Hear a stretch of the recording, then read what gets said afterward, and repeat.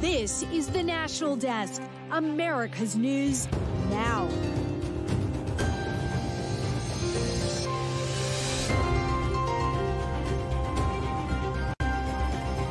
Tornado threat millions of Americans in the path of a severe storm system that's also dumping hail, the state at the highest risk.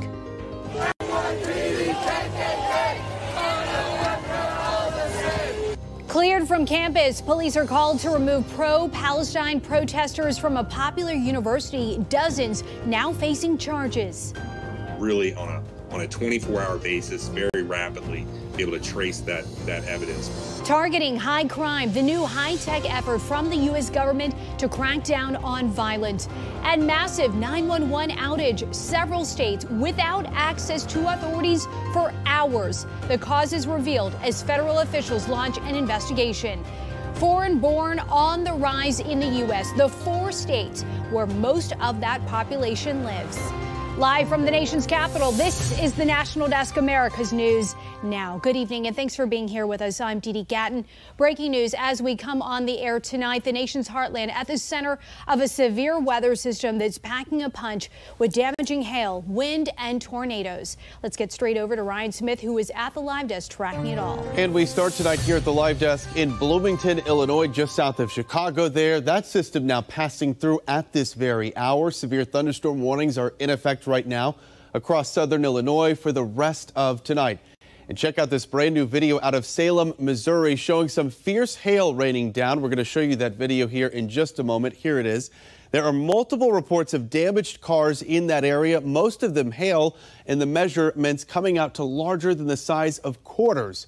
As we show you a live look over St. Louis tonight, video from a business owner right in the bullseye of that storm. There are now multiple reports of fallen trees from damaging winds. Tonight, the map here showing us 4 different states, portions of Indiana, Kentucky, Missouri, and Illinois right now under a severe thunderstorm watch throughout the night. They could see large hail for hours on end. This storm system will now push east with 20 million people at risk. And Ryan, right now, more than 100 people have been arrested as police break up a pro-Palestine protest at Columbia University.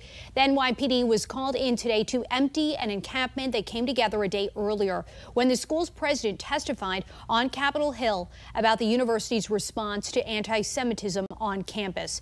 In our next half hour, the charges protesters face and another look at what officers faced. Iran is facing new sanctions from the U.S. and U.K. in response to the weekend attack on Israel.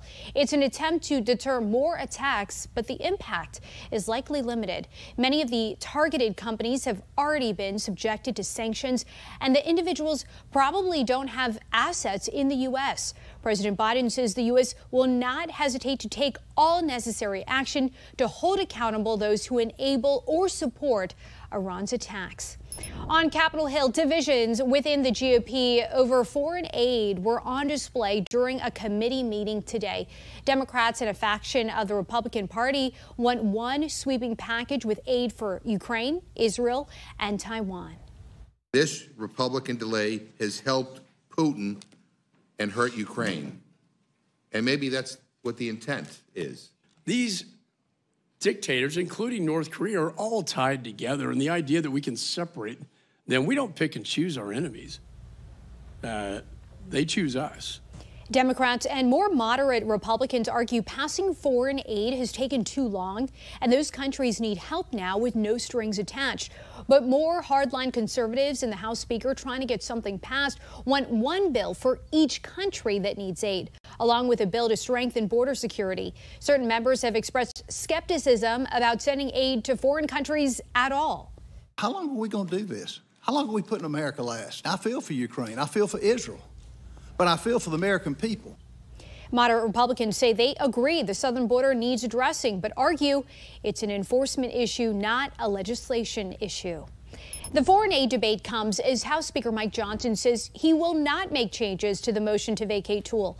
Some members of the GOP were advising Johnson to protect himself by raising the threshold needed to vacate a House Speaker. The idea made some hardliners furious. Georgia Representative Marjorie Taylor Greene is leading an effort to potentially oust Johnson as Speaker. Live to New York City tonight, where a full 12-person jury has now been seated for former President Donald Trump's hush money trial. The panel includes 7 men and 5 women. One alternate was also chosen before court ended. The days-long selection process full of dismissals and voluntary exits, many saying they couldn't be partial or had posted about Trump on social media. Proceedings will now continue tomorrow until at least 6 alternates are chosen.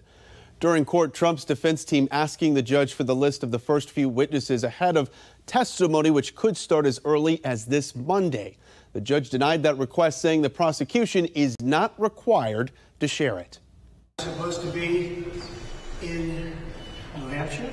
I'm supposed to be in Georgia. I'm supposed to be in North Carolina, South Carolina. I'm supposed to be in a lot of different places campaigning.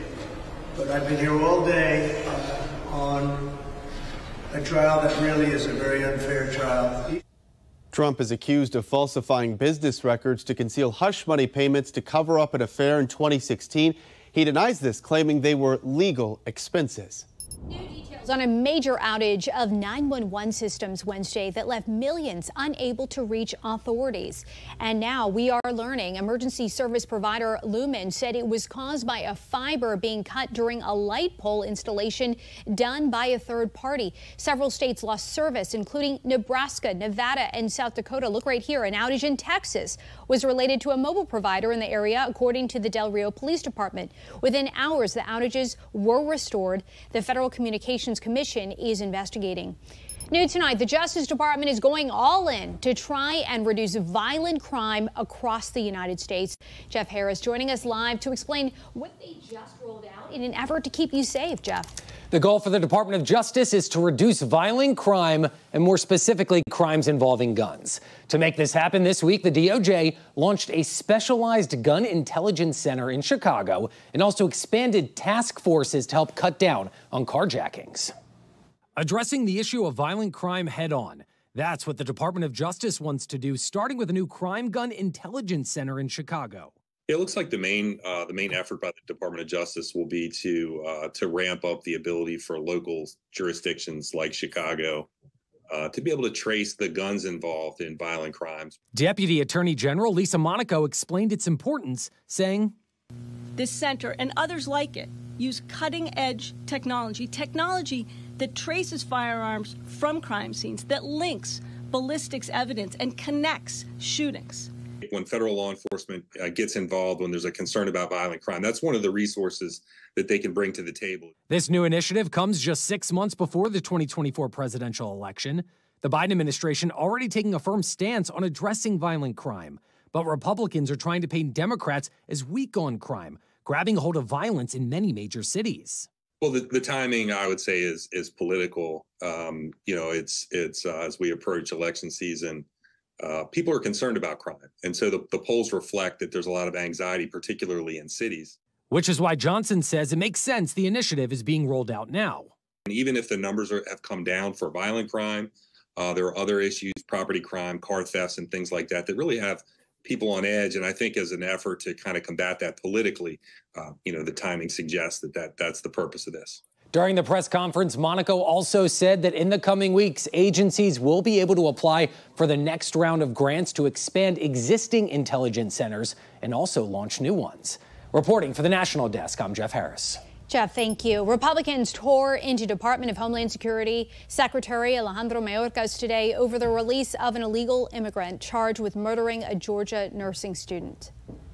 The person accused of killing Laken Riley was paroled due to detention capacity. It was full.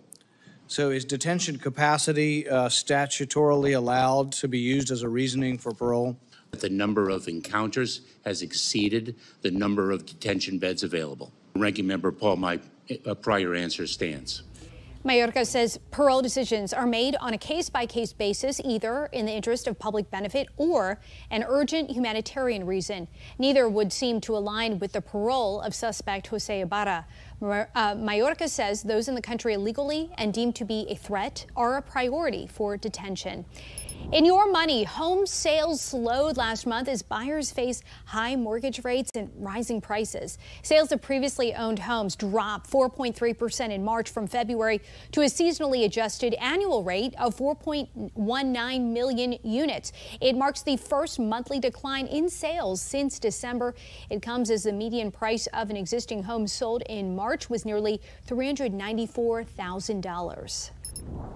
The foreign-born population in the U.S. is on the rise, according to new data from the Census Bureau. I'm with Courtney from the Fact Check team, and break this down for us. Courtney, what does this report say? Sure, Dee Dee. So I read through it, and this is really interesting. It found that from 2010 to 2022, the foreign-born population here in the U.S. rose nearly 16%, from 40 million to 46.2 million, making up an estimated 14% of the total population. And for context, the Census Bureau defines foreign-born as anyone who was not a U.S. citizen at birth. That's a big increase. Did the report talk about where these immigrants came from? It did. So half came from Latin America, but the makeup of where shifted over the decade.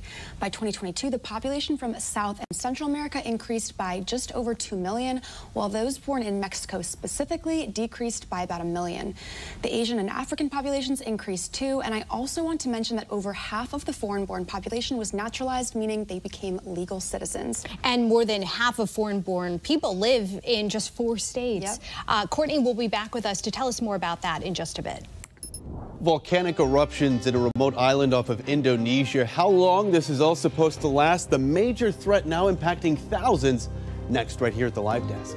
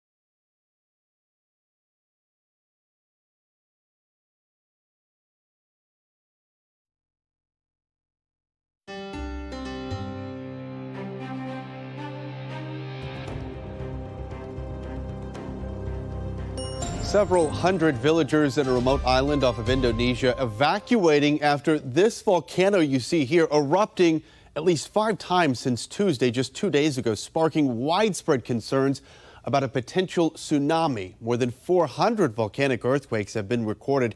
Experts now fear that parts of the volcano can fall into the ocean and then trigger a tsunami.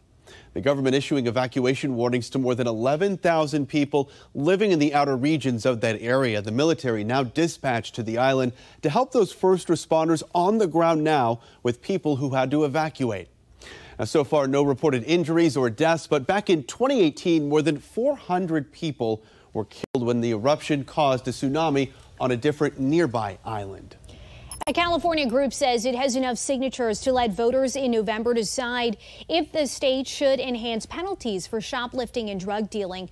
The group is called Californians for Safer Communities. It's made up of law enforcement, elected officials, and businesses, and is backed by retailers like Walmart and Target.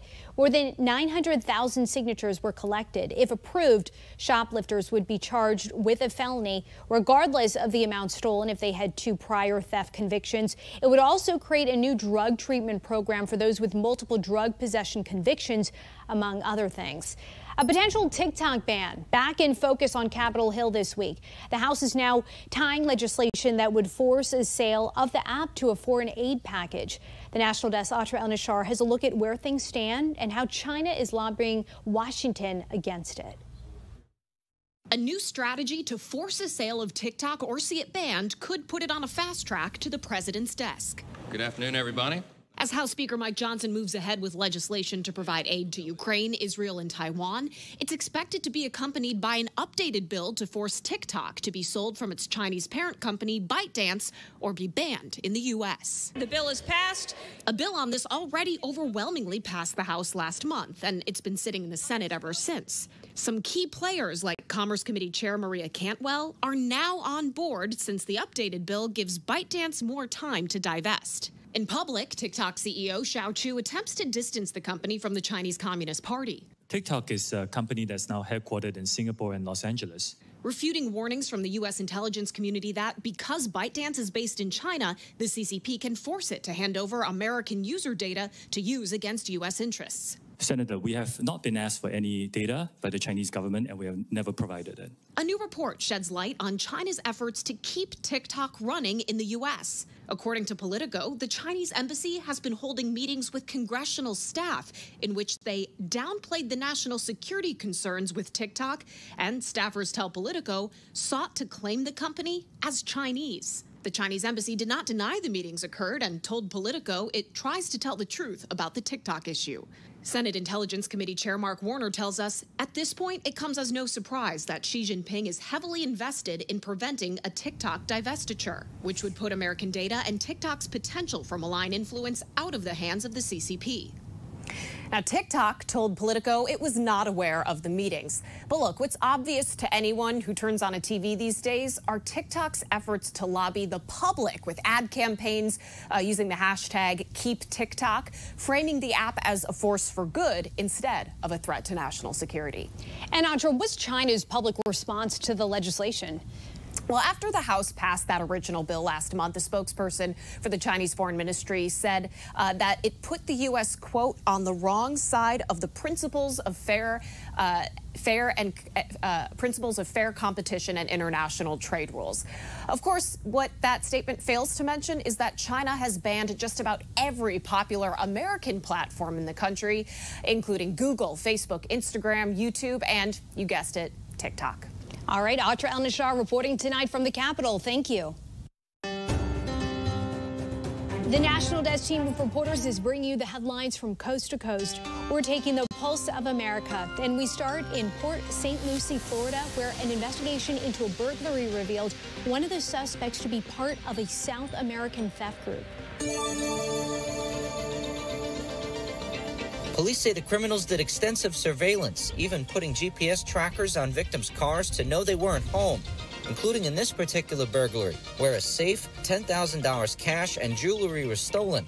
But Rojas Morales appears to be a small part of a bigger picture, put together by multiple law enforcement agencies down south. And it all started from the description of this Kia. We were able to put this together, and they were actually able to break up an even larger ring down south where about 7 people were charged, including our suspect. He actually admitted to coming across the border illegally in Texas, going to New York, and was actually recruited to come down here and do these type of burglaries where they target Asian Americans. PSLPD detectives questioned and took Rojas Morales back to the county from Doral, where he was arrested with several others during another in-progress crime. But could these arrests be a part of something even bigger? We've had Asian American business owners targeted before back in 2022. We've arrested suspects in those cases. They happen to be from South America as well. So maybe it is part of something larger. We're going to have to go back and look at that. In San Antonio, Texas, after a month, a homeowner got his property back, evicting a squatter. Abram Mendez and his wife had contracted a man to work on the floors. The man had asked to stay at the property to do the work, later refusing to leave, claiming squatters' rights. If he does not petition and put up the proper bond and pay the proper to the consul's office the $2,500 in order to reestablish a rental contract. So he has some errands to do and some loops and some cash to come up with. In Texas, there are certain requirements for squatters to claim adverse possession. Otherwise, they can be charged with criminal trespass and criminal mischief. In Buncombe County, North Carolina, people sacrificing safety to take selfies with bear cubs. A video showed a group of people pulling bear cubs from a tree and holding one of them to take a selfie. The video was reported to North Carolina Wildlife. When they got to the scene, there was only one cub, wet, cold, and left alone for quite some time. We did follow up with the people who pulled the bear out of the tree. We did confront them on site that day. We let them know how irresponsible and potentially deadly it could be for that cub to be separated from its mom. Thankfully, the cub was not harmed and is now in a rehab facility. Be sure to double check your fridge tonight. The major recall in effect. Why this basil product has already put one person in the hospital. We explain next right here at the Live Desk.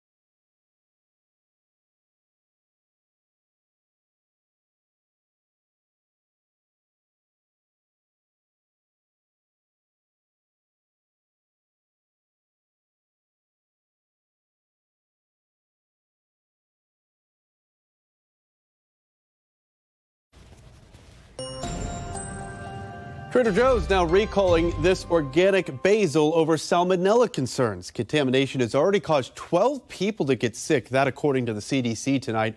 One person even had to be rushed to the hospital. Take a look at this map here. The basil was sold in 29 states, including Florida and Georgia, where they reported at least one illness. The product was sold fairly recently between February 1st and April 6th. Now, it's no longer available at Trader Joe's. Customers are being urged to either throw it out or return it to their store for a full refund.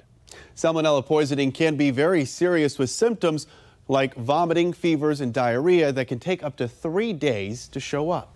A new analysis tonight is sounding the alarm over pesticides in produce. A Consumer Reports review found about 20% of all fruits and vegetables it examined had an unhealthy dose of chemicals, including bell peppers, blueberries, green beans, potatoes, and strawberries. The highest levels of pesticides were found in imported produce, especially from Mexico. However, we don't have to worry about pesticides in nearly 2/3 of produce, including nearly all organic fruits and veggies. A U.S. government probe into Honda's unexpected emergency braking system is steps closer to a recall. The National Highway Traffic Safety Administration says it has upgraded a February 2022 investigation into an engineering analysis involving nearly 3 million Honda vehicles. The agency received over 1,200 consumer complaints alleging the automatic emergency braking system stopped vehicles with nothing in their path, increasing risk of a crash. The agency also says there have been 47 reports of crashes and 112 reports of injuries. A major shakeup on the ice. The NHL pulling the plug on pro hockey in Arizona. The frenzied excitement from fans in Salt Lake City now next right here at the Live Desk. But first, we're monitoring breaking news at the Live Desk tonight. Iranian state TV now reporting that explosions have been heard near or around an airport. The cause of the explosion is unknown, but ABC News is reporting that a U.S. official says Israel has now launched missile strikes inside of Iran, Commercial flights, we have learned, have been abruptly diverted over their routes over western Iran without explanation.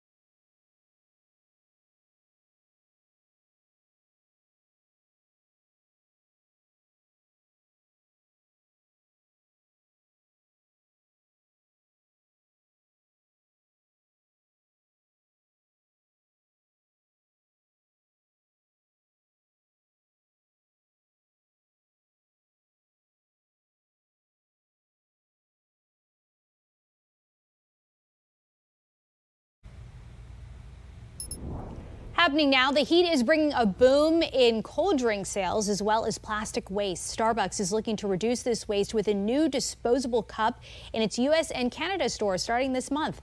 The coffee giant said today that the new cups are made with up to 20% less plastic and are expected to conserve more water and create less emissions in the production process. Starbucks estimates the cups will keep more than 13 million pounds of plastic out of landfills each year.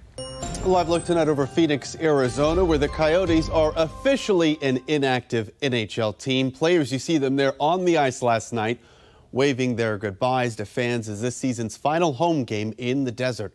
What's Arizona's loss is now Utah's gain. All of the Coyotes' operations will now head to Salt Lake City, where the ownership group for the Utah Jazz will take over, but there is a bit of a twist here. So the players, the draft picks, and all other assets from the Coyotes are leaving Arizona. But owner Alex Morello has the rights to the Coyotes name and could reactivate the team if a new state-of-the-art facility is built in Arizona within 5 years. No details about a name or mascot in Salt Lake City just yet, but we do know the new NHL owners are holding a news conference tomorrow night. But we also know interest is at a fever pitch right now. The new team owner posting on X earlier tonight, more than 11,000 fans have now put down deposits for season tickets, all within just the first few hours of the team sale and relocation announcement. Coming up next year on the National Desk, combing for clues. The search for a toddler is far from over. The lengths authorities say they've gone to try and find him. Plus, financially ready, a record number of Americans are turning 65 this year, why they may be forced to continue working. And later, meet her at midnight. The latest Taylor Swift album drops tonight. The record Swifties helped her break today. And a new study says a lot of Americans don't know how much college will end up costing them. Coming up, hear why that confusion might not go away. You're watching the National Desk, America's News Now.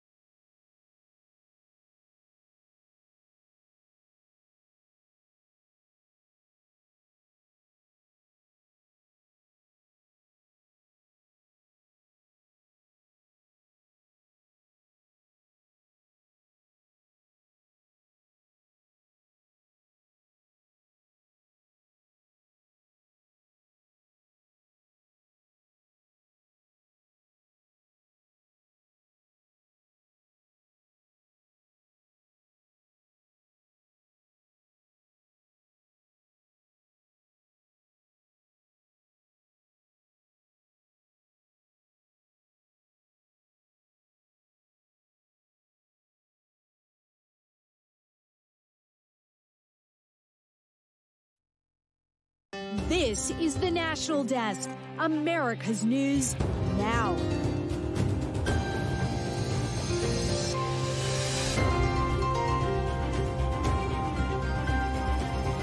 Charged with trespassing, why more than 100 demonstrators were arrested in a pro-Palestinian protest at Columbia University. If you don't answer, the Iranians will feel impunity, and they will feel that they can strike anywhere in the Middle East. Israel and Iran trade threats, while the FBI says they're on high alert heading into Passover here in the States. I'm almost 32. I thought I would be able to buy a house by now. Giving up on a dream, why many renters think they'll never be able to afford buying a home. Live from the nation's capital, this is the National Desk, America's News Now. Good evening, I'm Dee Dee Gatton, and hundreds of students gathered outside Columbia University today for a pro-Palestinian protest after several warnings by police. Many were put into handcuffs. Ryan Smith at the Live Desk with a breakdown on how the demonstration all unfolded. That's right, dozens of protesters arrested today, more than 100 total, in fact. We see officers right here placing many of them in zip ties. The mayor now saying they all violated Columbia University's rules and policies, occupying the South Lawn on campus there for more than 30 hours. And we're learning brand new insight tonight into what NYPD officers faced when confronting these protesters and clearing out that campus encampment. What occurred was about 500 students left their classrooms, surrounded the quad, and were telling us we're the KKK. We should go kill ourselves. We're baby killers. And everything else you can imagine. It was sad. It was very sad to see. Officers did say today there no violence or anyone resisting during those arrests. Most were arrested for trespassing and disorderly conduct. Now here we see officers escorting more protesters off of that campus in Manhattan. Congresswoman Ilhan Omar's daughter was a part of that. She was arrested for trespassing, and she stated late tonight on X that she was suspended from Barnard College for taking part in today's demonstration. Developing now, Israel continues to weigh its options over how to strike back at Iran, but they've made it clear that a response is coming. The National Desk's Matt Galka tells us how the U.S. is also attempting to punish Iran through diplomacy.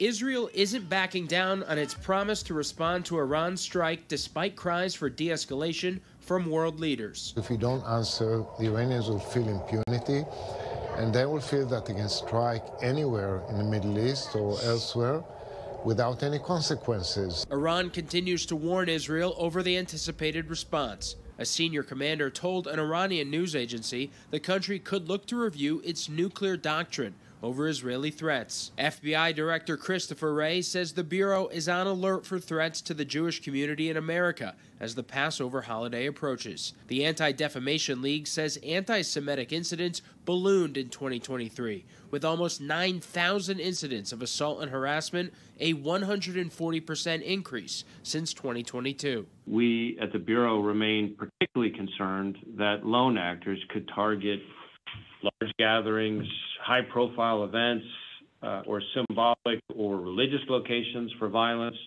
particularly a concern, of course, as we look to the start of Passover on Monday evening. Congress has tried to pass multiple bills this week condemning Iran and supporting Israel. My resolution condemns the slogan, "From the river to the sea, Palestine will be free," because it is blatantly anti-Semitic. That resolution passed with strong bipartisan support, but was opposed by 43 Democrats and 1 Republican. The liberals' so-called squad members were among those voting against the measure, including Congresswoman Rashida Tlaib, who said she wouldn't support any of the messaging bills until there's a ceasefire in Gaza. This is why we must achieve an immediate permanent ceasefire that includes an end to the genocide in Gaza. The United States hit Iran with new sanctions on Thursday, targeting its drone program and some steel companies. It's an effort to try and cut Iran off from the weapons they used to try and strike Israel. For the National Desk in Washington, I'm Matt Galka. New details. Google has fired 28 employees who protested the company's cloud computing deal with the Israeli government. The workers reportedly staged protests inside Google's offices in New York and Sunnyvale, California this week.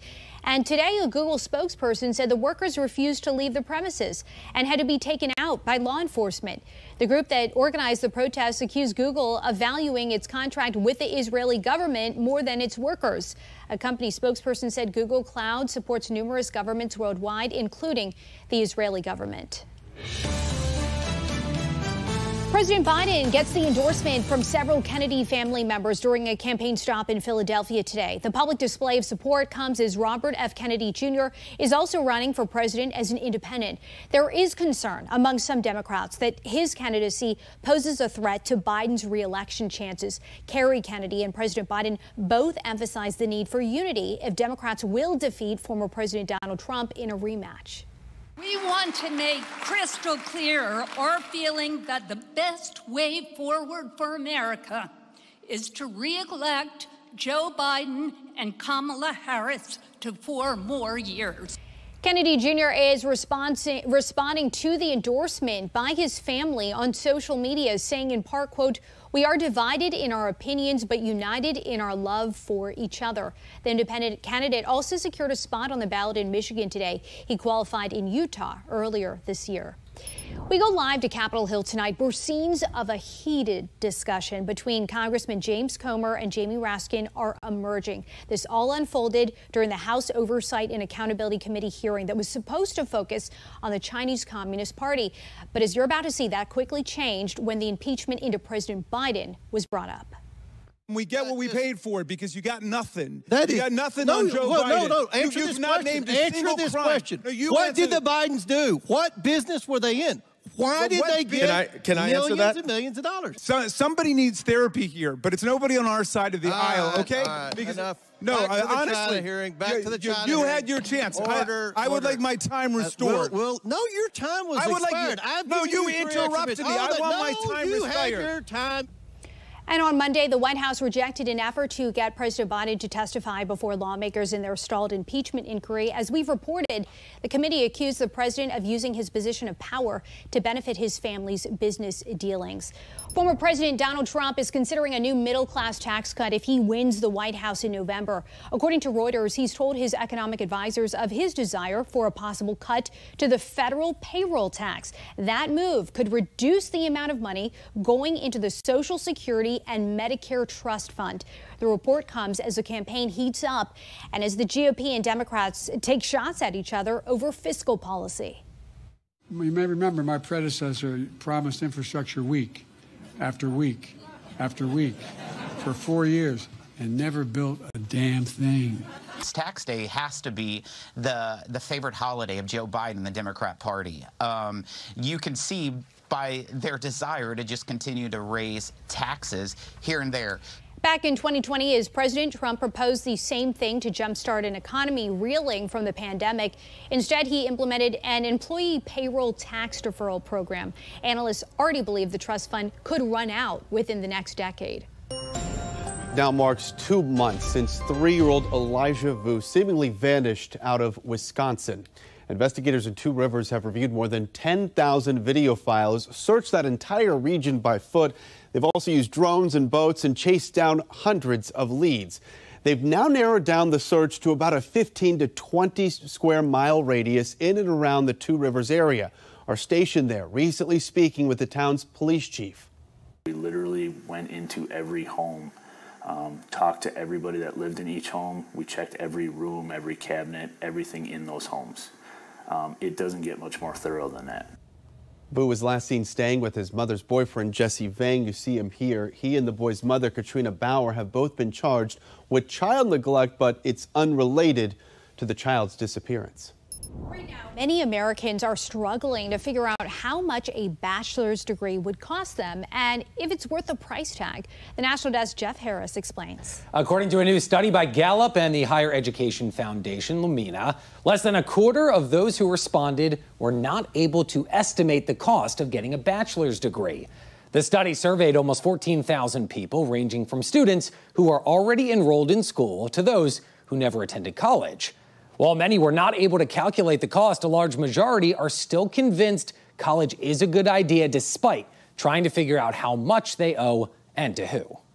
having a Penn State degree, in my opinion, like through their alumni program and things like that, is more valuable per se than having the same degree that you took in an online course. The study also revealed that 70% of those with student loans said they had to delay at least one important milestone because of the debt that they accrued. And going a step further, about 1 in 7 shared that they had to push back either getting married or having children because of student loan repayment. Weighing finances. All right, Jeff, thank you. Coming up, feeling hopeless. Why some Americans believe they'll never own a home. Plus, more lawsuits filed against the truck driver behind this wheel of a deadly collision with a Texas school bus. Who is going after the driver and his former company next in 90 seconds?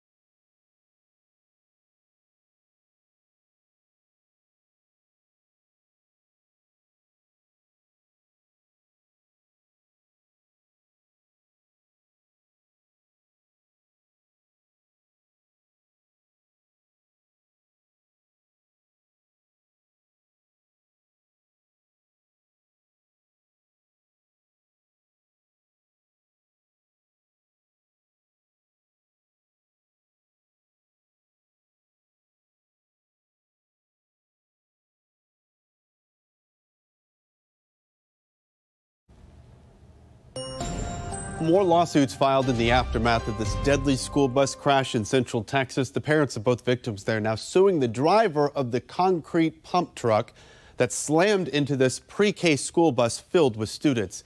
The parents of 33-year-old Ryan Wallace, who was killed, are suing Jerry Hernandez, that driver.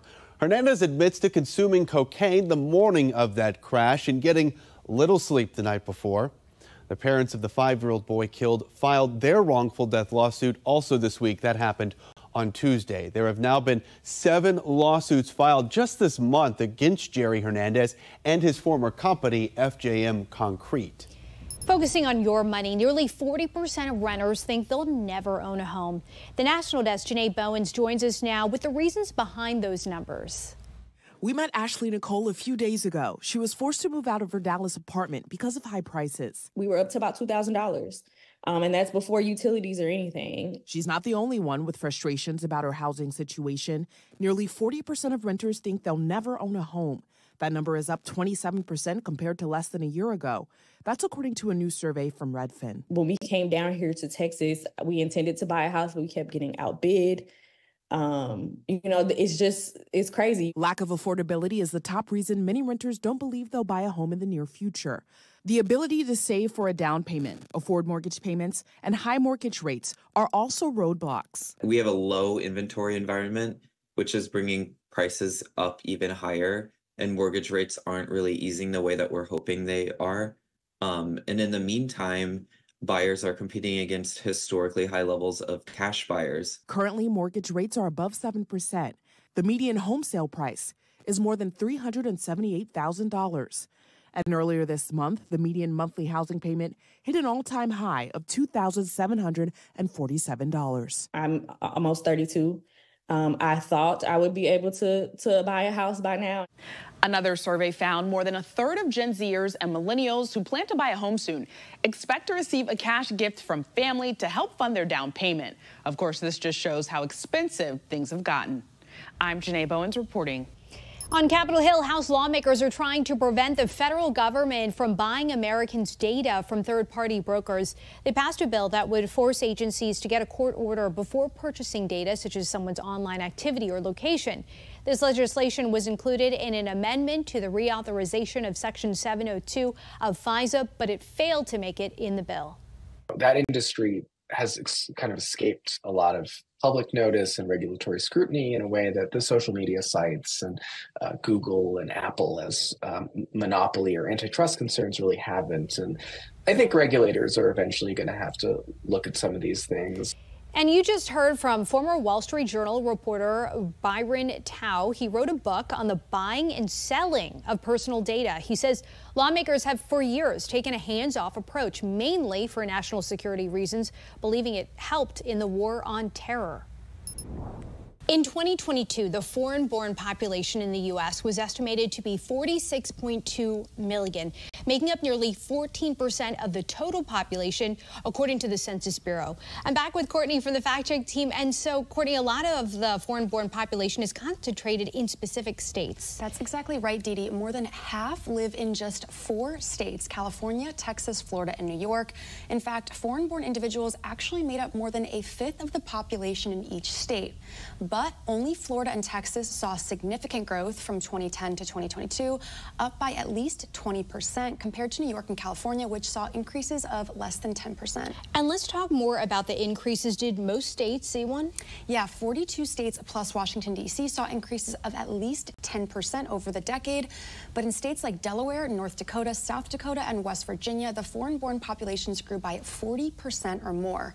There was only one state that saw a drop, which was New Mexico. And I also want to note that I did reach out to the Census Bureau to see the reasoning behind the increase, which they said they don't comment on. All right, Courtney, thank you. We know a lot of material here. For more on this Fact Check team topic, including links to their sources, scan the QR code on your screen or visit thenationaldesk.com. Preparing for retirement. The growing number of baby boomers who don't have enough saved up, and the debate unfolding in Washington, D.C. that could see benefits slashed.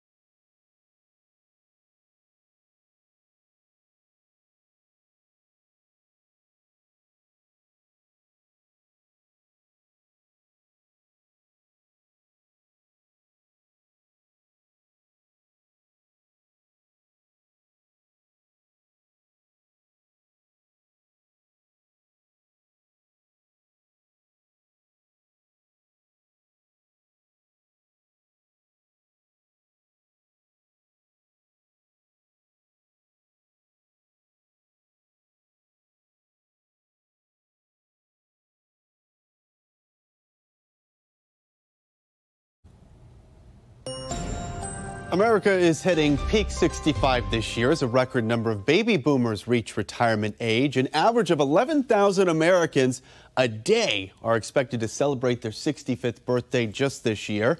A new report now showing us the majority don't have nearly enough saved for retirement. Get this, 27% of people 59 years or older have no retirement savings. That according to a new survey by Credit Karma. Now, this all comes at a critical time in Washington.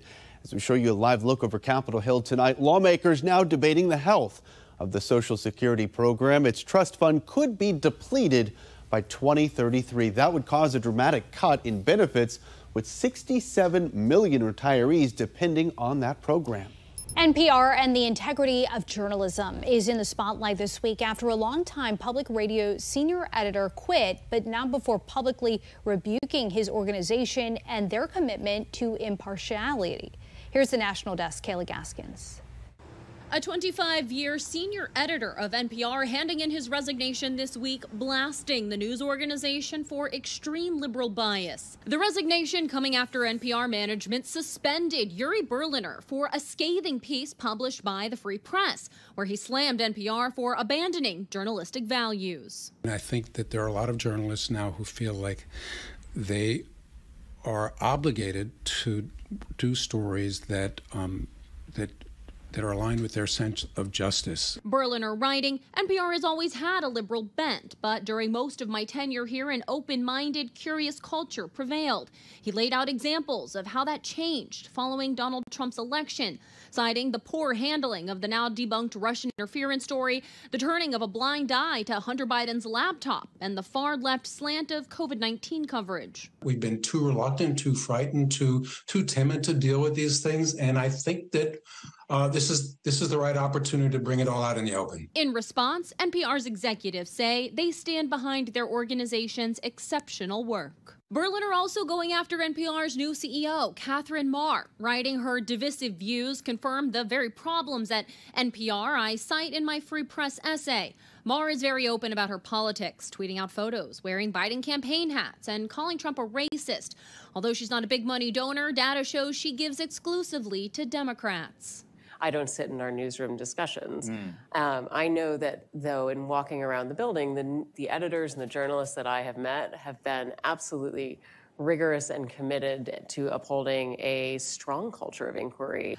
All of this sparking a renewed push by conservative lawmakers like Tennessee Senator Marsha Blackburn to defund public broadcasting. Berliner says, despite his criticism, that's not something he supports. In Washington, I'm Kayla Gaskins reporting for the National Desk, America's News Now. Some postal workers are fed up. The National Association of Letter Carriers took to the streets of Las Vegas. They were trying to raise awareness about an increase in robberies and physical assaults targeting them over the last 3 years. They say they've tracked 30 attacks in Nevada.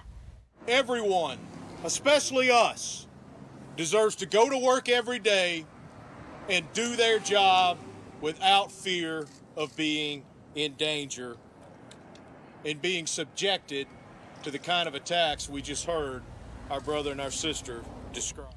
Congress recently introduced new legislation to protect U.S. postal workers. It would boost prosecutions and sentencing guidelines for thieves who target the mail. Meantime, the U.S. Postal Service says mail carrier robberies jumped nearly 30% last year. Well, the countdown is on. One of the most anticipated album releases of the year. It won't be a cruel summer for those Swifties as they get ready for some new music. We break it down next right here at the Live Desk.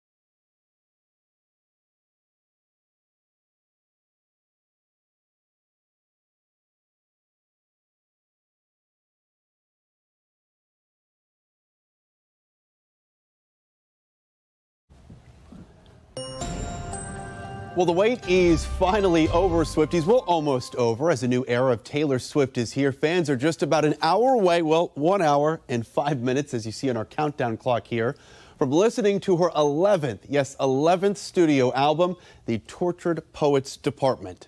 Giving her fans a sneak peek today, she posted this on social media, announcing Famed artist Post Malone is featured on the album's first single, also revealing she'll be dropping that coveted music video tomorrow night. Taylor Swift already making history tonight, as Spotify says the album has become the most pre-saved album countdown page in the company's history.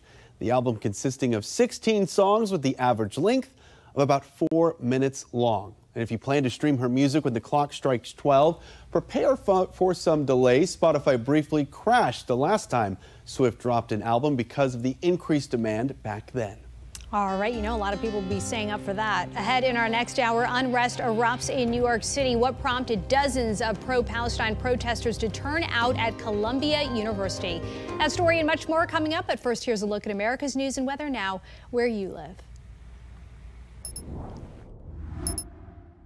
I'm meteorologist Ryan Munn with a look at the Northeast. As we head through the nighttime tonight, we are going to run the risk for a couple showers out there as a warm front passes through, and then the cold front passes through the region. And with that, we will run the risk for more rain, especially off towards areas like New York and Pennsylvania for the day on Friday. And then this will slowly move into areas like Maine and southern New England on Saturday, and that continues into early on Sunday.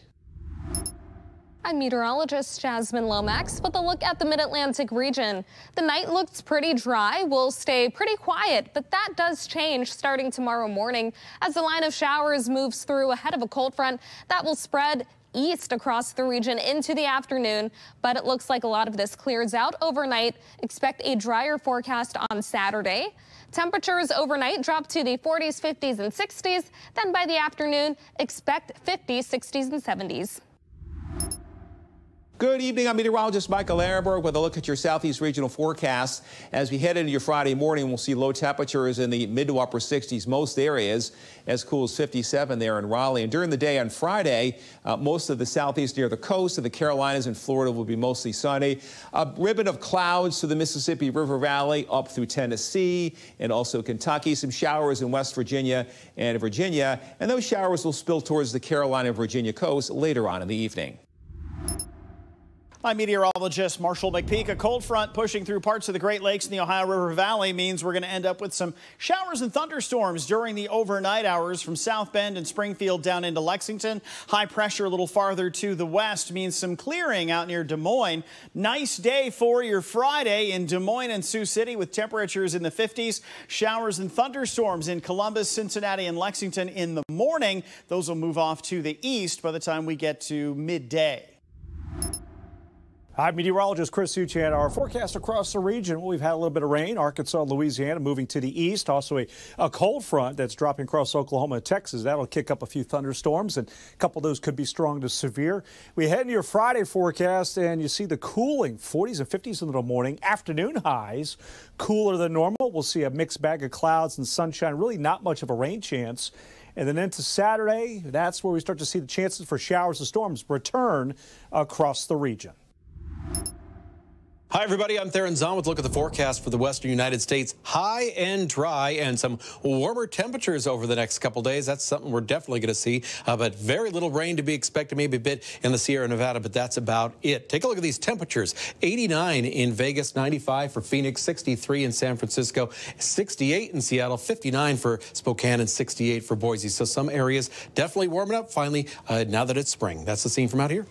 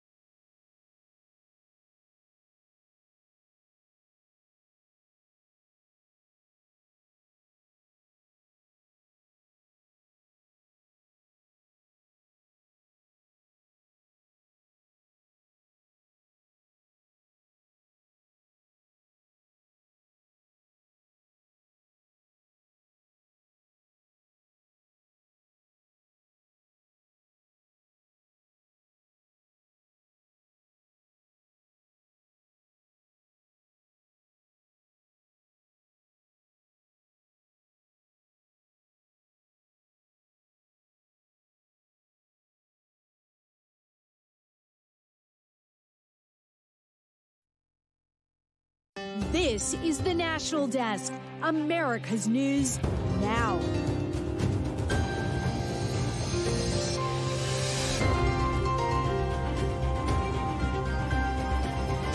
Tornado threat millions of Americans in the path of a severe storm system that's also dumping hail, the state at the highest risk.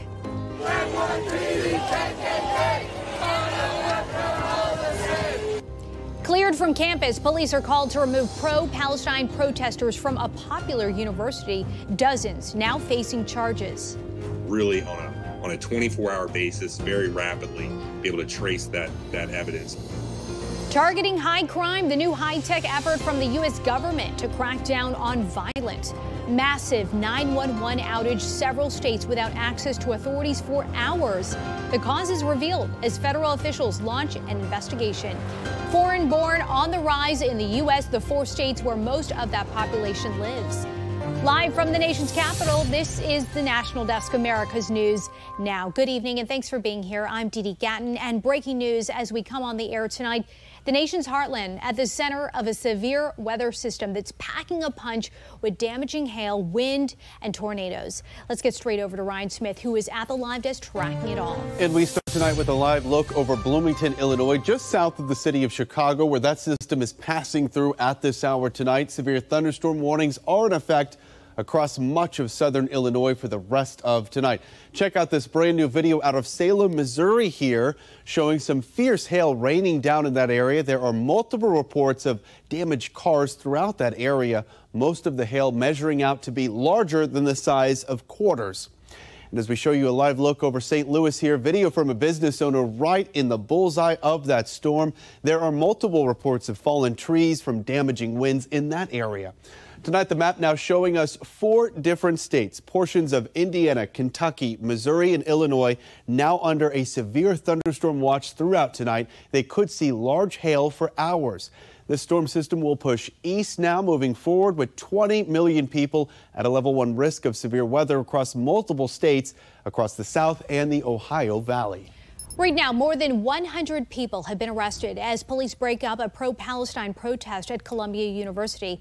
The NYPD was called in today to empty an encampment that came together a day earlier when the school's president testified on Capitol Hill about the university's response to anti-Semitism on campus. In our next half hour, the charges protesters face and another look at what officers faced. Iran is facing new sanctions from the U.S. and UK in response to the weekend attack on Israel. It's an attempt to deter more attacks, but the impact is likely limited.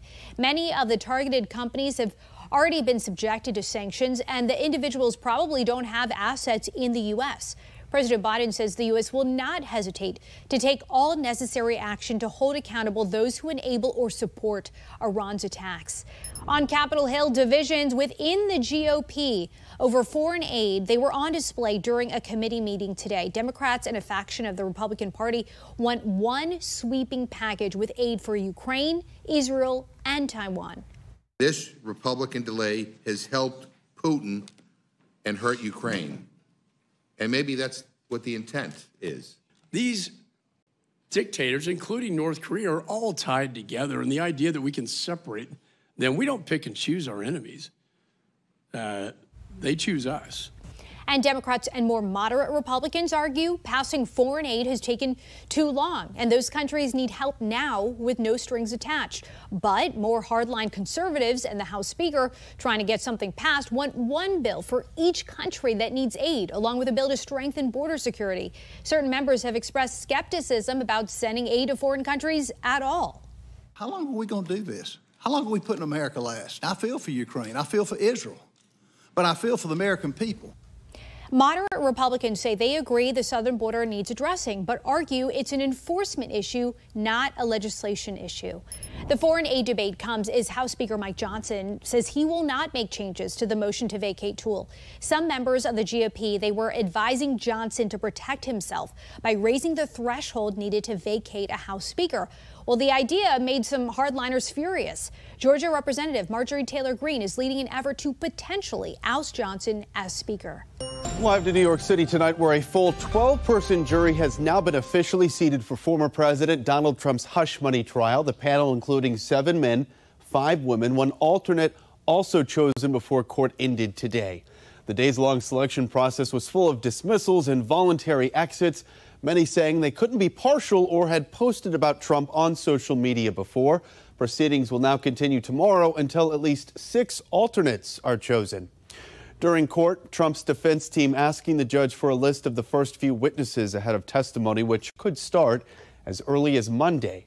The judge denying that request, saying the prosecution is not required to share it. I'm supposed to be in New Hampshire. I'm supposed to be in Georgia. I'm supposed to be in North Carolina, South Carolina. I'm supposed to be in a lot of different places campaigning. But I've been here all day on a trial that really is a very unfair trial. Trump is accused of falsifying business records to conceal hush money payments to cover an alleged affair back in 2016. He denies this, claiming they were legal expenses. New details on a major outage of 911 systems Wednesday that left millions unable to reach authorities. Emergency service provider Lumen said it was caused by a fiber being cut during a light pole installation done by a third party. Several states lost service. Look here, including Nebraska, Nevada, and South Dakota. An outage in Texas was related to a mobile provider in the area, according to the Del Rio Police Department. Within hours, the outages were restored. The Federal Communications Commission is investigating. New tonight, the Justice Department is going all in to try and reduce violent crime across the United States. Jeff Harris joins us live to explain what they just rolled out, Jeff, in an effort to keep you safe. The goal for the Department of Justice is to reduce violent crime, specifically crimes that involve guns. To make this happen this week, the DOJ launched a specialized gun intelligence center. It's in Chicago, and also expanded task forces to help cut down on carjackings. Addressing the issue of violent crime head on. That's what the Department of Justice wants to do, starting with a new crime gun intelligence center in Chicago. It looks like the main effort by the Department of Justice will be to ramp up the ability for local jurisdictions like Chicago to be able to trace the guns involved in violent crimes. Deputy Attorney General Lisa Monaco explained its importance, saying, "This center and others like it use cutting-edge technology that traces firearms from crime scenes, that links ballistics evidence and connects shootings." When federal law enforcement gets involved, when there's a concern about violent crime, that's one of the resources that they can bring to the table. This new initiative comes just 6 months before the 2024 presidential election. The Biden administration already taking a firm stance on addressing violent crime. But Republicans are trying to paint Democrats as weak on crime, grabbing a hold of violence in many major cities. Well, the timing, I would say, is political. It's as we approach election season, people are concerned about crime. And so the polls reflect that there's a lot of anxiety, particularly in cities. Which is why Johnson says it makes sense the initiative is being rolled out now. And even if the numbers have come down for violent crime, there are other issues, property crime, car thefts, and things like that really have people on edge. And I think as an effort to kind of combat that politically, the timing suggests that's the purpose of this. Now, during the press conference, Monaco also said that in the coming weeks, agencies will be able to apply for the next round of grants to expand existing intelligence centers and also to launch new ones. Reporting for the National Desk, I'm Jeff Harris. Republicans tore into Department of Homeland Security Secretary Alejandro Mayorkas today over the release of an illegal immigrant charged with murdering a Georgia nursing student. The person accused of killing Laken Riley was paroled due to detention capacity. It was full. So is detention capacity statutorily allowed to be used as a reasoning for parole? The number of encounters has exceeded the number of detention beds available. Ranking Member Paul, my prior answer stands. Mayorkas says parole decisions are made on a case-by-case basis, either in the interest of public benefit or an urgent humanitarian reason. Neither would seem to align with the parole of suspect Jose Ibarra. Mayorkas says those in the country illegally and deemed to be a threat are a priority for detention. In your money, home sales slowed last month as buyers face high mortgage rates and rising prices. Sales of previously owned homes dropped 4.3% in March from February to a seasonally adjusted annual rate of just under 4.2 million units. It marks the first monthly decline in sales since December. It comes as the median price of an existing home sold in March was nearly $394,000. The foreign-born population in the U.S. is on the rise, according to new data from the Census Bureau. I'm with Courtney from the Fact Check team, and break this down for us. Courtney, what does this report say? Sure, Dee Dee. So I read through it, and this is really interesting. It found that from 2010 to 2022, the foreign-born population here in the U.S. rose nearly 16%, from 40 million to 46.2 million, making up an estimated 14% of the total population. And for context, the Census Bureau defines a foreign-born as anyone who was not a U.S. citizen at birth. That's a big increase. Did the report talk about where these immigrants came from? It did. So half came from Latin America, but the makeup of where shifted over the decade. By 2022, the population from South and Central America increased by just over 2 million, while those born in Mexico specifically decreased by about 1 million. The Asian and African populations increased too, and I also want to mention that over half of the foreign-born population was naturalized, meaning they became legal citizens. And more than half of foreign-born people live in just 4 states. Yep. Courtney will be back with us to tell us more about that in just a bit. Breaking news tonight here at the Live Desk. U.S. officials now confirming that an Israeli missile has hit Iran. The strike now following last weekend's retaliatory drone and missile attack against Israel. Now tonight, the extent of this strike and the specific location has not officially been released. Iranian state TV now reporting that explosions have been heard near an airport and near a military base. The country has activated its air defense systems.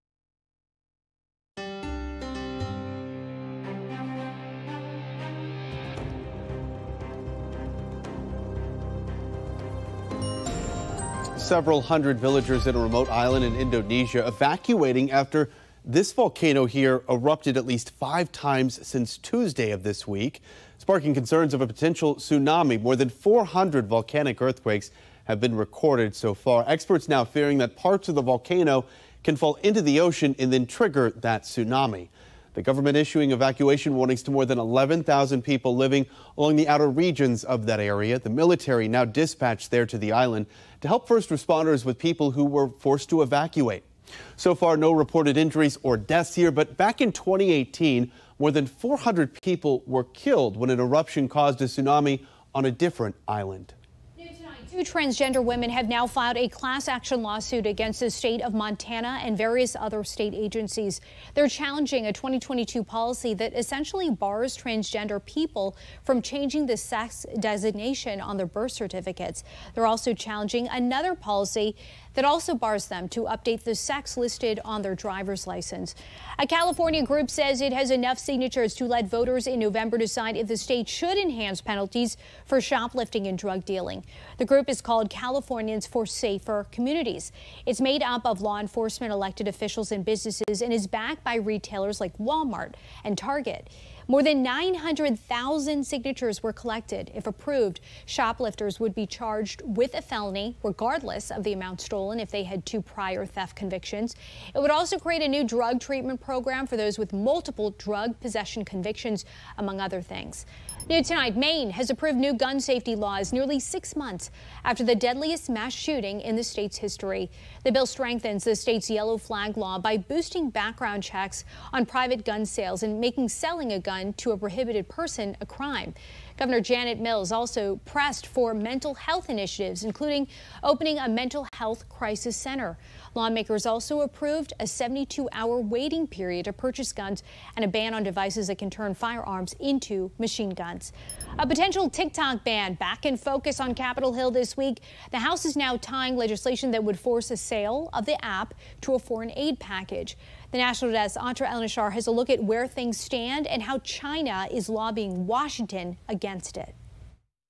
A new strategy to force a sale of TikTok or see it banned could put it on a fast track to the president's desk. Good afternoon, everybody. As House Speaker Mike Johnson moves ahead with legislation to provide aid to Ukraine, Israel, and Taiwan, it's expected to be accompanied by an updated bill to force TikTok to be sold from its Chinese parent company, ByteDance, or be banned in the U.S. The bill is passed.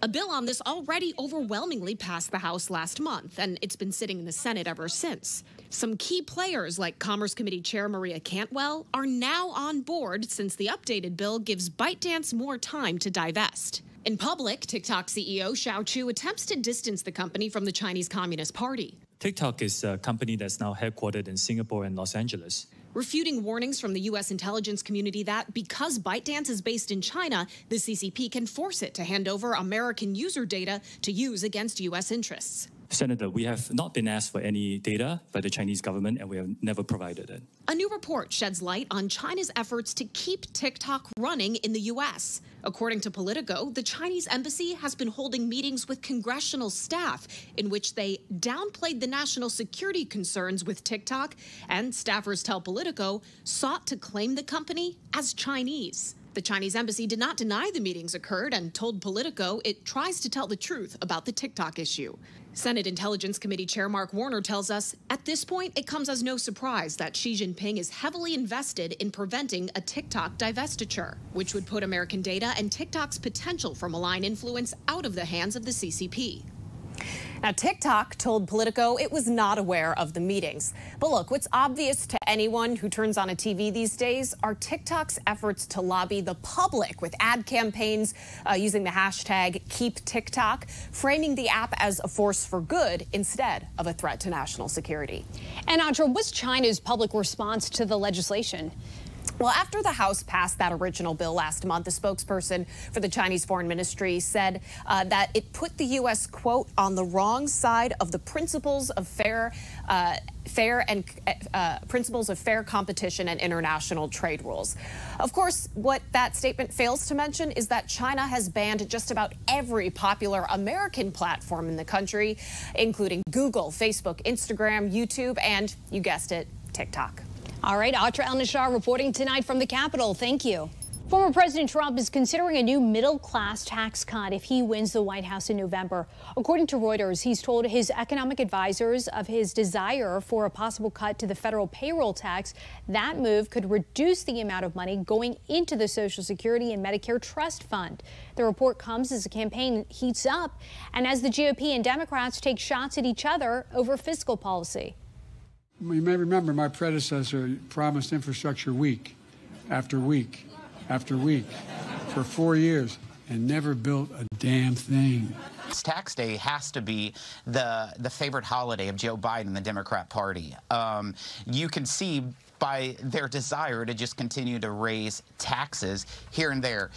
Back in 2020, as President Trump proposed the same thing to jumpstart an economy reeling from the pandemic. Instead, he implemented an employee payroll tax deferral program. Analysts already believe the trust fund could run out within the next decade. The National Desk team of reporters is bringing you the headlines from coast to coast. We're taking the pulse of America, and we start in Port St. Lucie, Florida, where an investigation into a burglary revealed one of the suspects to be part of a South American theft group. Police say the criminals did extensive surveillance, even putting GPS trackers on victims' cars to know they weren't home, including in this particular burglary, where a safe, $10,000 cash and jewelry were stolen. But Rojas Morales appears to be a small part of a bigger picture, put together by multiple law enforcement agencies down south. And it all started from the description of this Kia. We were able to put this together, and they were actually able to break up an even larger ring down south where about 7 people were charged, including our suspect. He actually admitted to coming across the border illegally in Texas, going to New York, and was actually recruited to come down here and do these type of burglaries where they target Asian Americans. PSLPD detectives questioned and took Rojas Morales back to the county from Doral, where he was arrested with several others during another in-progress crime. But could these arrests be a part of something even bigger?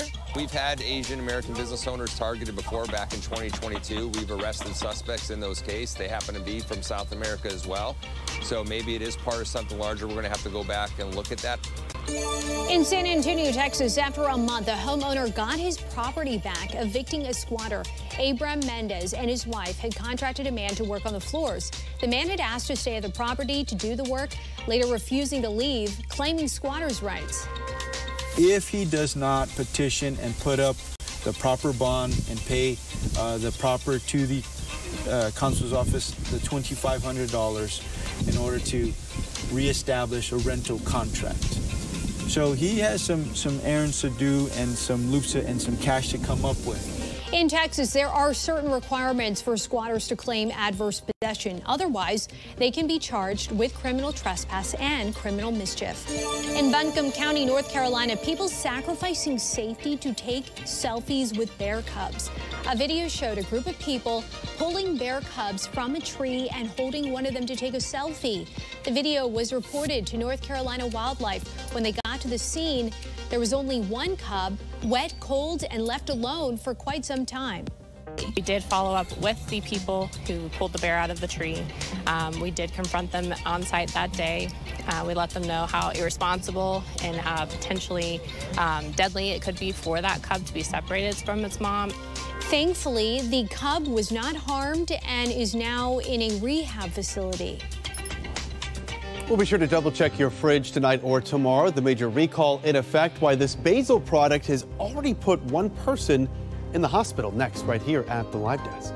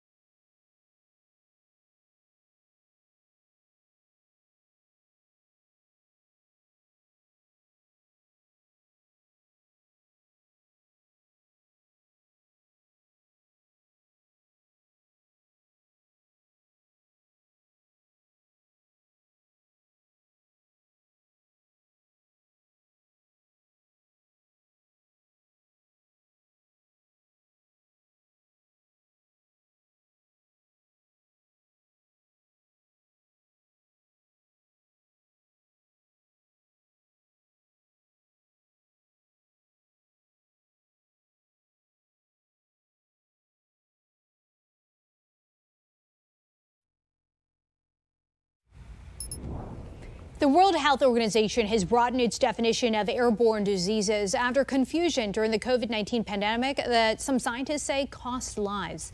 The WHO didn't acknowledge the virus was airborne until 2021, well after evidence showed COVID droplets hang around in the air. Experts argue this made people focus on the wrong ways to stop spreading COVID, like hand washing instead of ventilation. Trader Joe's now recalling this organic basil over salmonella concerns. Contamination has already caused 12 people to get sick. That according to the CDC tonight. One person even had to be hospitalized.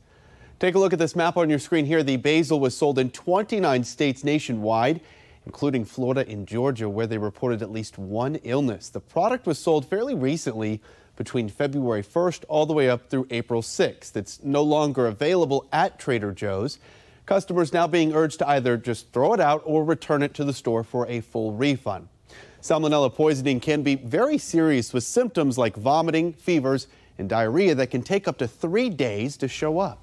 A new analysis tonight is sounding the alarm over pesticides in produce. A Consumer Reports review found about 20% of all fruits and vegetables it examined had an unhealthy dose of chemicals, including bell pepper, blueberries, green beans, potatoes, and strawberries. The highest levels of pesticides were found in imported produce, especially from Mexico.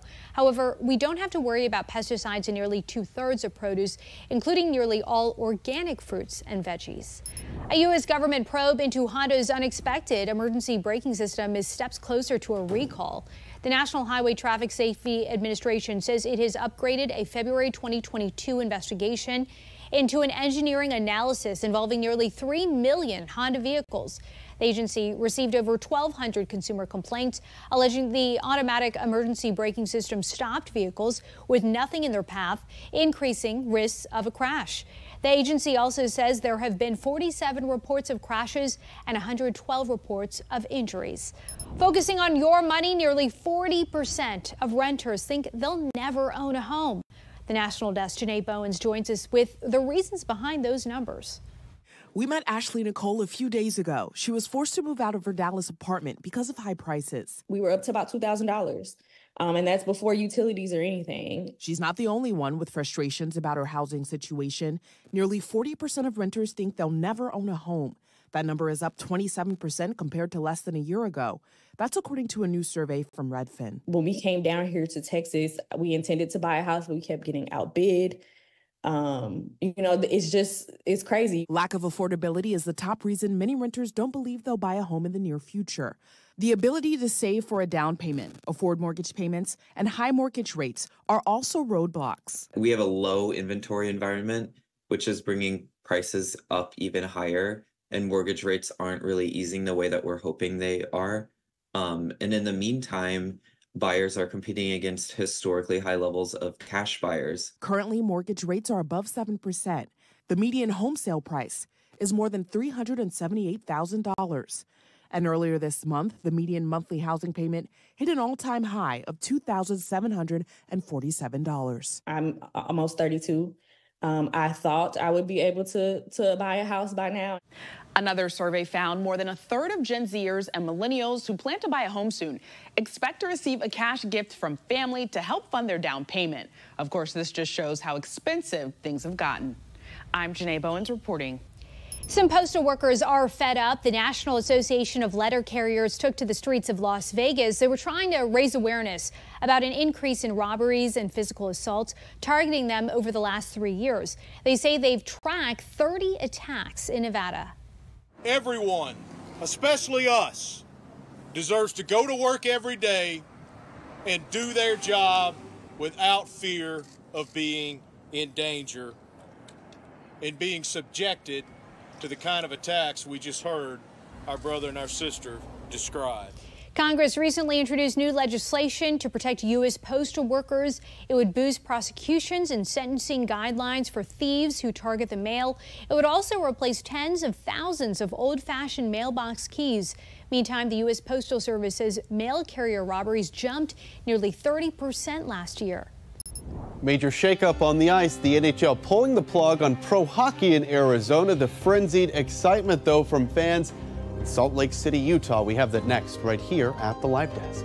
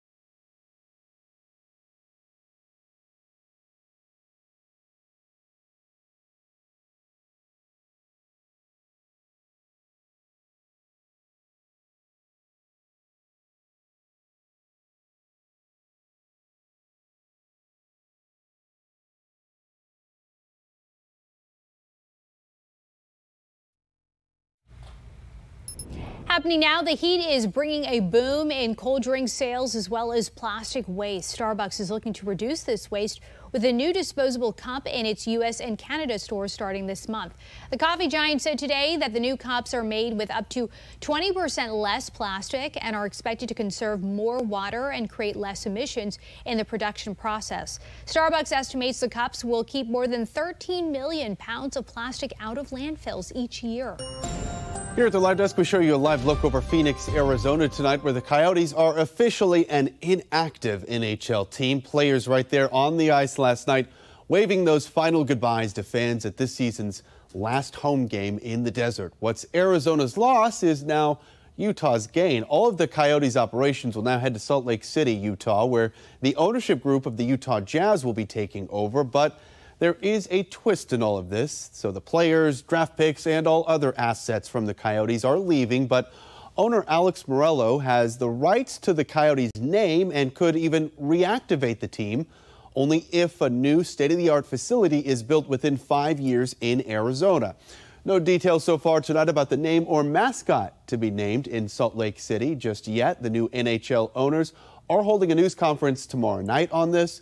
But we do know interest is at a fever pitch right now. The new team owner posting on X here, more than 11,000 fans have put down deposits for season tickets, all within just a few first hours of the team's sale and relocation. Dickie Betts, co-founder of the legendary Southern rock group the Allman Brothers, has died at the age of 80. Betts was a world-renowned guitarist and wrote the group's biggest hit, Ramblin' Man, the Allman Brothers' only single to chart in the top 10. His longtime manager says Betts died peacefully at his home in Osprey, Florida today due to a year-long battle with cancer and COPD. For those of you leaving us tonight, thank you for watching. Have a great night. We'll see you tomorrow. Coming up next year on the National Desk, combing for clues. The search for a toddler is far from over. The lengths authorities say they've gone through to try and find him. Plus, financially ready, a record number of Americans are turning 65 this year, why they may be forced to continue working. And a new study says a lot of Americans don't know how much college will end up costing them. Coming up, hear why that confusion might not go away. You're watching the National Desk, America's News Now.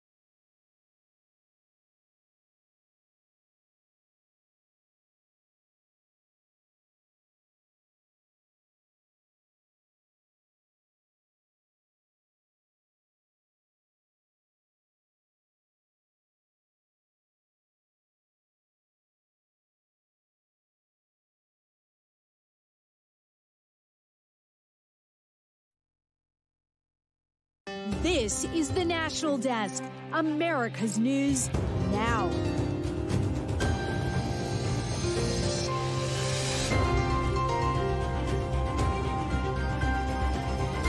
Live from the nation's capital, this is the National Desk, America's News Now. Good evening, and thanks for being here with us. I'm Dee Dee Gatton, and hundreds of students gathered outside Columbia University today for a pro-Palestinian protest. After several warnings by police, many were put into handcuffs. Ryan Smith at the Live Desk with a breakdown on how the demonstration unfolded. Dozens of protesters arrested today, more than 100 total. In fact, we see officers here placing many of those protesters in zip ties around their hands. The mayor now saying they violated Columbia University rules, occupying the South Lawn on campus for more than 30 hours. Brand new insight tonight into what these NYPD officers faced when confronting those protesters and clearing out that on-campus encampment. What occurred was about 500 students left their classrooms, surrounded the quad, and were telling us we're the KKK. We should go kill ourselves. We're baby killers. And everything else you can imagine. It was sad. It was very sad to see. Now, those officers did say there was no violence or anyone resisting during the arrest. Most were arrested for trespassing and disorderly conduct. Here we see officers escorting even more protesters off of campus. And Congresswoman Ilhan Omar's daughter was arrested for trespassing. She later stated on X that she was suspended from Barnard College, that's part of Columbia University, for taking part in this demonstration.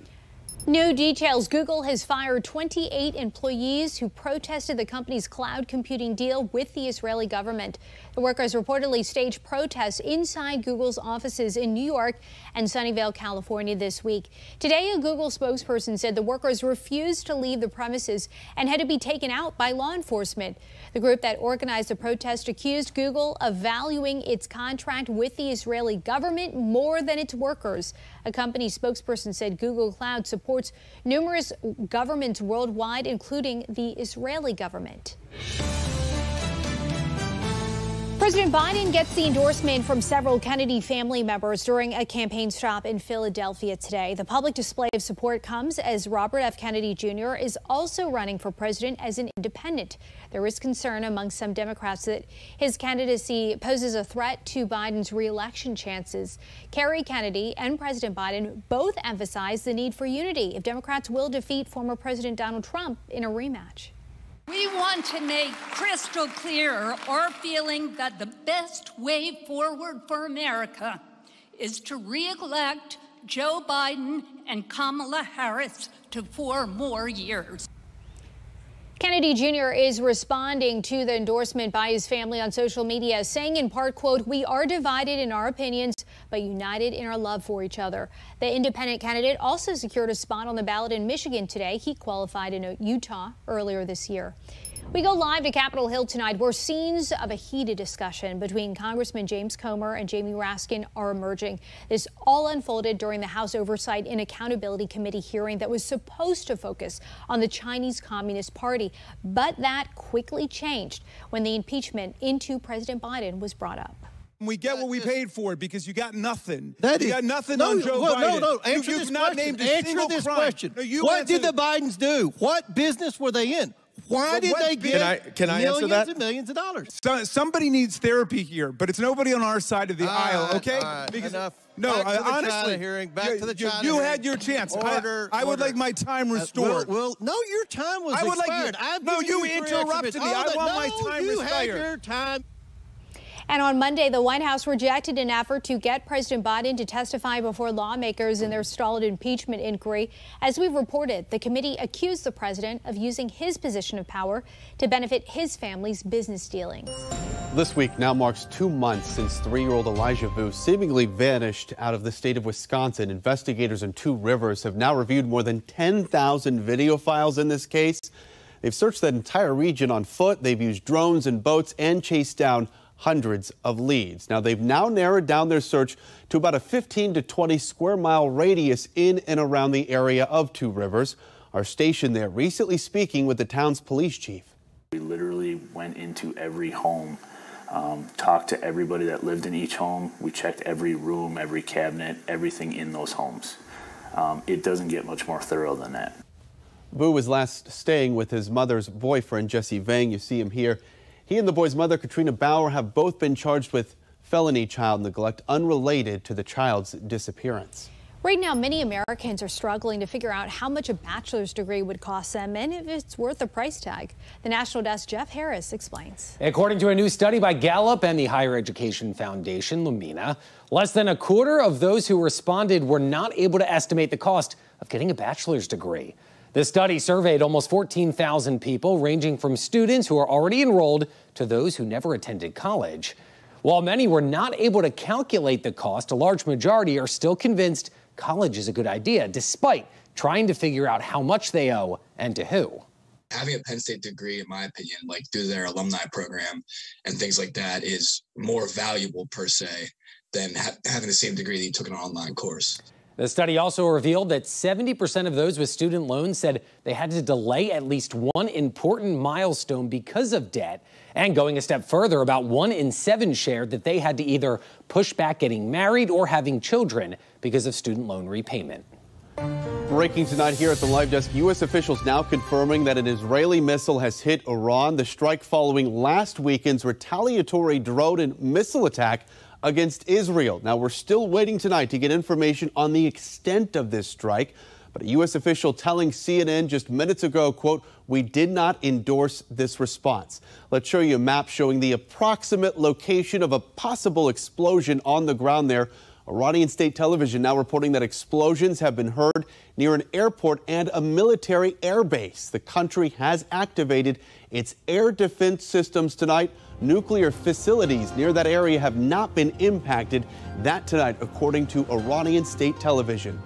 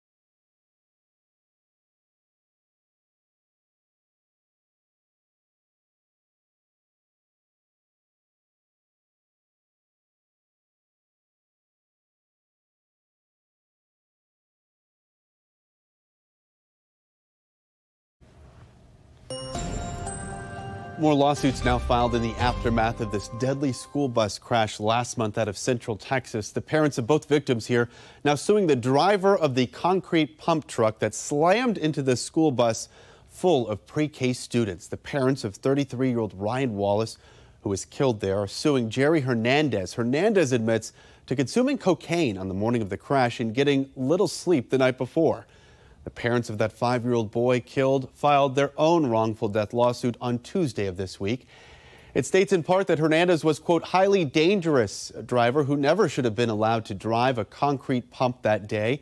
It says his negligence caused that crash. There have now been 7 lawsuits filed just this month against Hernandez and his former company, FJM Concrete. On Capitol Hill, House lawmakers are trying to prevent the federal government from buying Americans' data from third-party brokers. They passed a bill that would force agencies to get a court order before purchasing data, such as someone's online activity or location. This legislation was included in an amendment to the reauthorization of Section 702 of FISA, but it failed to make it in the bill. That industry has kind of escaped a lot of public notice and regulatory scrutiny in a way that the social media sites and Google and Apple as monopoly or antitrust concerns really haven't. And I think regulators are eventually going to have to look at some of these things. And you just heard from former Wall Street Journal reporter Byron Tao. He wrote a book on the buying and selling of personal data. He says lawmakers have for years taken a hands-off approach, mainly for national security reasons, believing it helped in the war on terror. In 2022, the foreign-born population in the U.S. was estimated to be 46.2 million, making up nearly 14% of the total population, according to the Census Bureau. I'm back with Courtney from the Fact Check team, and so a lot of the foreign-born population is concentrated in specific states. That's exactly right, Dee Dee. More than half live in just 4 states: California, Texas, Florida, and New York. In fact, foreign-born individuals actually made up more than 1/5 of the population in each state. But only Florida and Texas saw significant growth over the decade, up by at least 20%, compared to New York and California, which saw increases of less than 10%. And let's talk more about those increases. Did most states see one? Yeah, so 42 states plus Washington, D.C. saw increases of at least 10% over the 10-year period. But in states like Delaware, North Dakota, South Dakota, and West Virginia, the foreign-born populations grew by 40% or more. There was only one state that saw a drop, which was New Mexico. And I also want to note that I did reach out to the Census Bureau to see the reasoning behind the increase, which they said they don't comment on. All right, Courtney, thank you. And for more on this Fact Check team topic, including links to their sources, scan the QR code on your screen or visit thenationaldesk.com. Preparing for retirement, the growing number of baby boomers who don't have enough saved up, and the debate in Washington that could see benefits slashed. Next, right here at the Live Desk.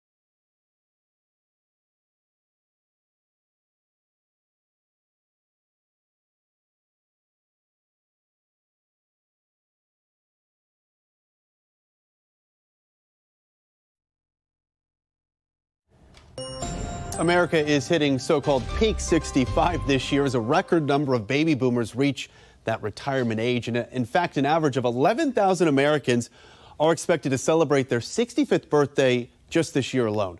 A new report shows the majority don't have nearly enough saved up for retirement. Get this, 27% of people 59 or older have no retirement savings at all.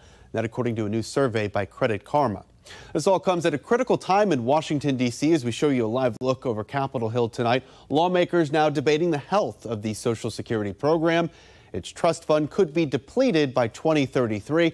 That would cause a dramatic cut in benefits, with 67 million retirees depending on that program. NPR and the integrity of journalism is in the spotlight this week after a longtime public radio's senior editor quit, but not before publicly rebuking his organization and their commitment to impartiality. Here's the National Desk, Kayla Gaskins.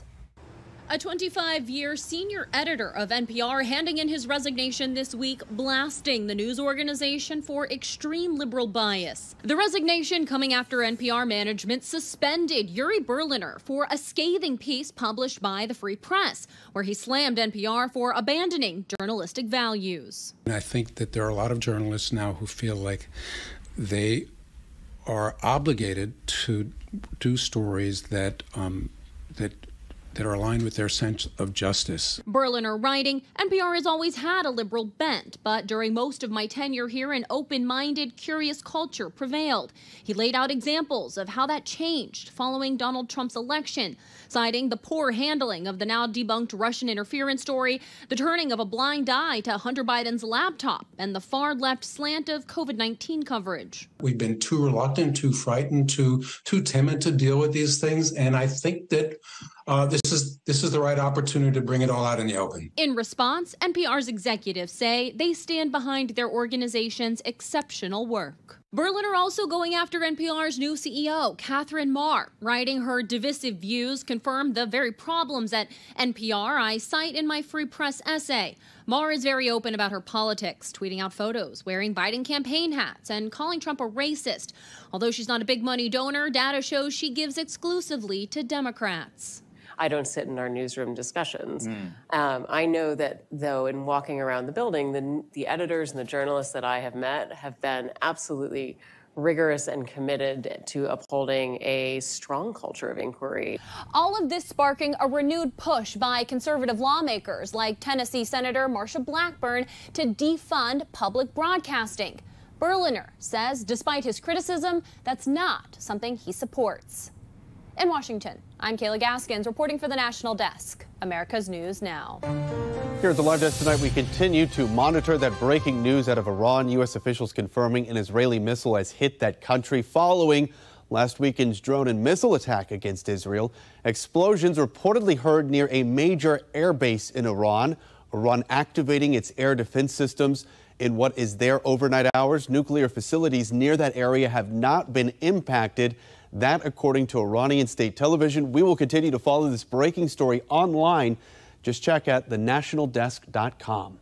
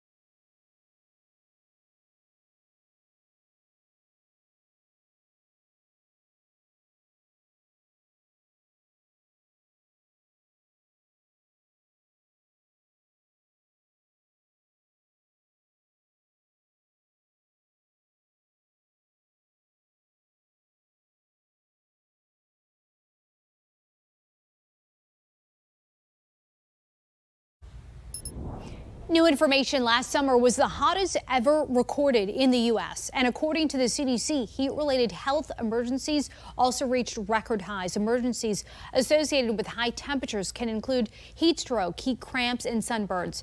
Last year, these illnesses accounted for a 20% larger share of emergency room visits than they did in the 5 previous seasons. Experts say these illnesses are a continuing concern as climate change results in longer, hotter, and more frequent episodes of extreme heat.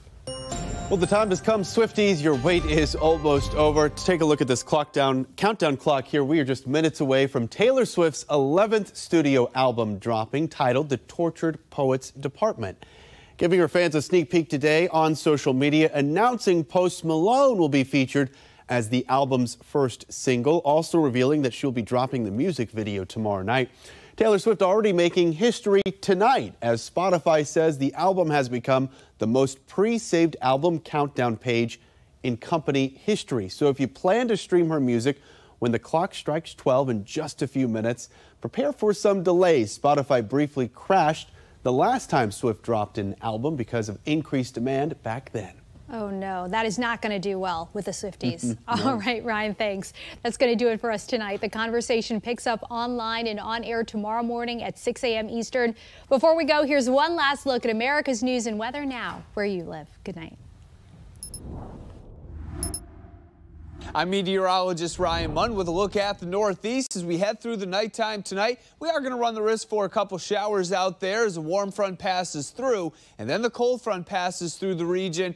And with that, we will run the risk for more rain, especially off towards areas like New York and Pennsylvania for the day on Friday. And then this will slowly move into areas like Maine and southern New England on Saturday, and that continues into early on Sunday. I'm meteorologist Jasmine Lomax with a look at the mid-Atlantic region. The night looks pretty dry. We'll stay pretty quiet, but that does change starting tomorrow morning as the line of showers moves through ahead of a cold front that will spread east across the region into the afternoon, but it looks like a lot of this clears out overnight. Expect a drier forecast on Saturday. Temperatures overnight drop to the 40s, 50s, and 60s. Then by the afternoon, expect 50s, 60s, and 70s. Good evening. I'm meteorologist Michael Ehrenberg with a look at your Southeast regional forecast. As we head into your Friday morning, we'll see low temperatures in the mid to upper 60s most areas, as cool as 57 there in Raleigh. And during the day on Friday, most of the Southeast near the coast of the Carolinas and Florida will be mostly sunny. A ribbon of clouds to the Mississippi River Valley up through Tennessee and also Kentucky. Some showers in West Virginia and Virginia, and those showers will spill towards the Carolina and Virginia coast later on in the evening. I'm meteorologist Marshall McPeak. A cold front pushing through parts of the Great Lakes and the Ohio River Valley means we're going to end up with some showers and thunderstorms during the overnight hours from South Bend and Springfield down into Lexington. High pressure a little farther to the west means some clearing out near Des Moines. Nice day for your Friday in Des Moines and Sioux City with temperatures in the 50s. Showers and thunderstorms in Columbus, Cincinnati, and Lexington in the morning. Those will move off to the east by the time we get to midday. I'm meteorologist Chris Suchan. Our forecast across the region, we've had a little bit of rain. Arkansas, Louisiana moving to the east. Also a cold front that's dropping across Oklahoma and Texas. That'll kick up a few thunderstorms, and a couple of those could be strong to severe. We head into your Friday forecast, and you see the cooling 40s and 50s in the morning. Afternoon highs cooler than normal. We'll see a mixed bag of clouds and sunshine. Really not much of a rain chance. And then into Saturday, that's where we start to see the chances for showers and storms return across the region. Hi, everybody. I'm Theron Zahn with a look at the forecast for the western United States. High and dry and some warmer temperatures over the next couple days. That's something we're definitely going to see, but very little rain to be expected, maybe a bit in the Sierra Nevada, but that's about it. Take a look at these temperatures. 89 in Vegas, 95.